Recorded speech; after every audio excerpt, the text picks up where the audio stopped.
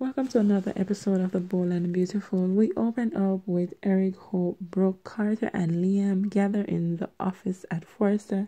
Says that Steffi asked them to meet there. They wonder what it's about. They discuss Taylor and Ridge both leaving town. Then they discuss Thomas being scarce and his schemes. Eric explains how disappointed he is in Thomas. Then we see Steffy and Phinn arrives and tells them that Sheila is alive. We see Sheila returns to Deacon's place and he asks where has she been. Deacon lets her know that Steffy and Phinn figured it out and knows that she is alive. Sheila is angry and yelling no, no, no. Back at Forster, everyone thinks it is impossible that Sheila is alive. Phinn says he has proof. Back at Deacon, Sheila thinks that Deacon is messing with her. Deacon tells her that Phinn figured it out and tells her to get out of LA right now and never come back. At the office, Carter says it is hard to believe and asks if there is any other evidence other than the toe. Phinn explains that there is further evidence and says that the forensic team at the police has reopened the case. Hope wonders where she is hiding. Steffi said that they asked Deacon the same thing. Back at Deacon's, Sheila says that they have a theory. They do not have concrete proof that she is alive. Sheila tells Deacon to stop panicking.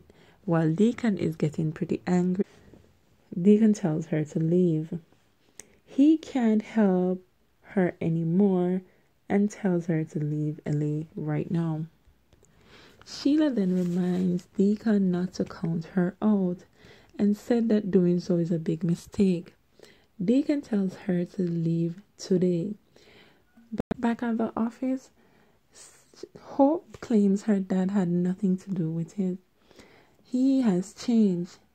Steffi and Phinn says Deacon was shocked when they told him. Steffi says that they will find Sheila and put her behind bars.